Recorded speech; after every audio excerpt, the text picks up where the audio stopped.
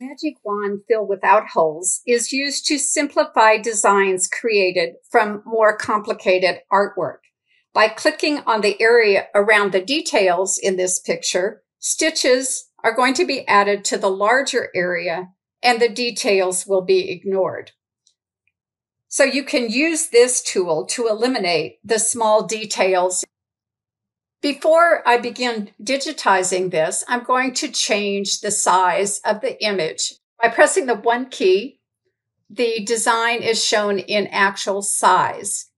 I'm going to change this percentage to 50% and press Enter to resize the design. And then I'll press 0 on the keyboard to show the image as large as it can be on my screen.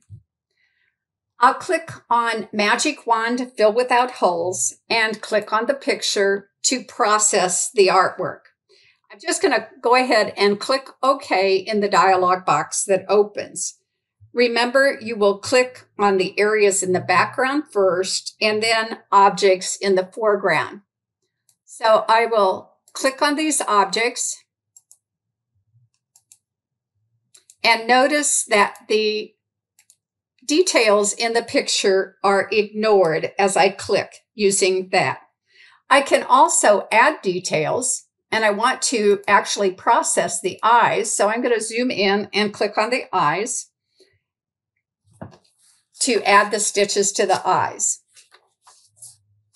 Now to add an outline around the design, I'm going to choose Magic Wand Center Line, and I really want to zoom in the picture because I want to make sure I click on the outline.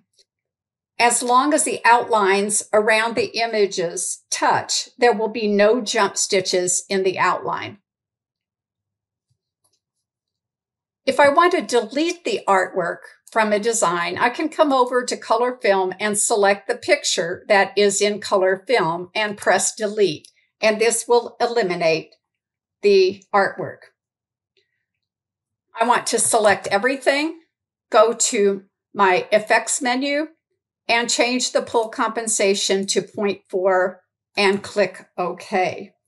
Again, I am free to do any kind of editing I want in terms of colors, type of fill, angle of fill, and then I can save the design.